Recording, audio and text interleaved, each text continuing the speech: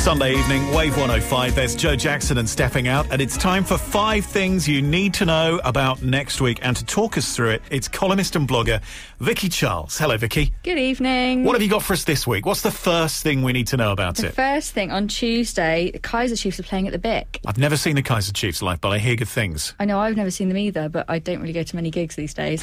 Apparently they're very good. And Ricky Wilson's a bit of an all-rounder, isn't he? Little bit, yeah. He's not just Ricky Wilson from The Voice and Ricky Wilson from Kaiser Chiefs, and never mind the Buzzcocks and all the rest of it. He was in St Trinian's 2, and he was in Harry Potter and the Deathly Hallows Part 1. I haven't seen Harry Potter and the Deathly Hallows Part 1, but I shall look for him eventually. Yeah, I haven't seen it. I ran out of Harry Potter after the third one, and I haven't seen any more since. I've got a DVD box set of them somewhere, but I need to catch up. Oh my goodness. You have gone down in my estimation, not seeing Harry Potter. I think I'll wait until my kids are old enough to appreciate it before we then do the whole lot. I guess, yeah, it is a weekend job, that. So what's the second thing we need to know about next week? Glow in the Park on Southampton Common. Basically, run around the park with a torch. That sounds quite cool.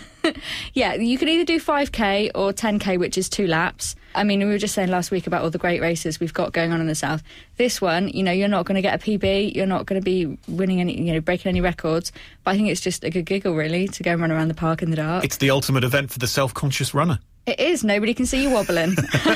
Brilliant. So that's on Wednesday. That's the Glow in the Park. What's the third thing we need to know about next week? We've got the Bodyguard at the Mayflower. A lot of people are looking forward to this. They are, yeah. It's they're coming here first. After they closed at the Adelphi last year, this is their first port of call for the tour. It sounds amazing. Who's in it?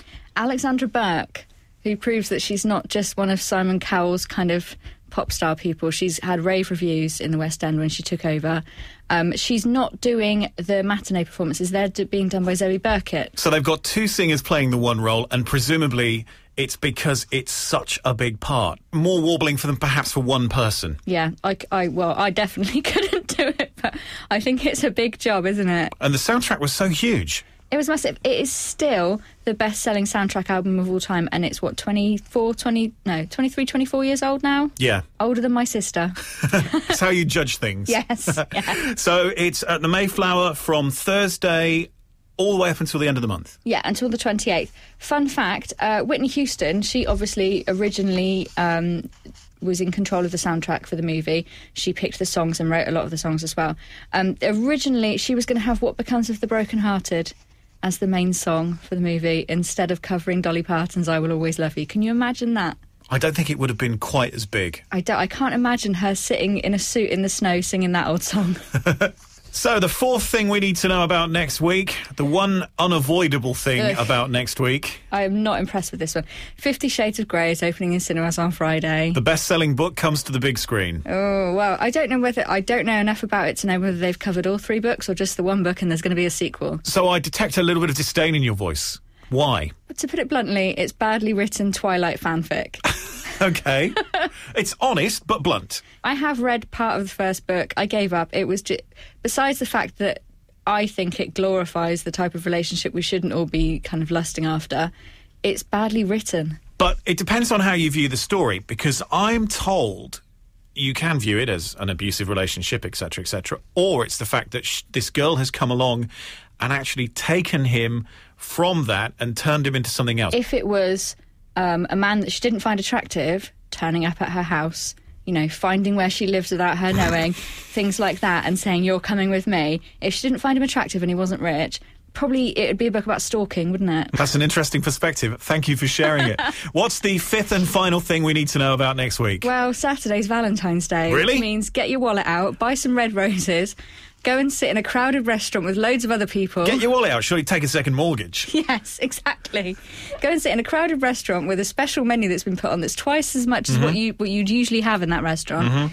Surrounded by other people who are feeling desperately pressured to have a good time and show how romantic they are. The expectation is on. It's got to be the perfect evening. And woe betide you if this isn't exactly what my expectation of it is supposed to be. Yes. On the other hand, if you feel like you might want to do something a little bit less mundane for Valentine's Day, the number 6 cinema at Portsmouth Dockyard is showing Casablanca. One of the most romantic movies of all time. I have never seen it. Oh, it's amazing. I am tempted to go along as Billy No Mates on my own and go and watch it. Well, actually, that could happen because it's only got 275 seats. So if everyone there's else an is... odd one. Then you can be that odd one. I'm going. And the venue, I love the old Boathouse Cinema. Built in 1846, and it's got the biggest screen on the south coast. We're so lucky in the south. We've got the largest cinema screen in the south at the old Boathouse. We've also got that tiniest cinema in the Westbourne Arcade.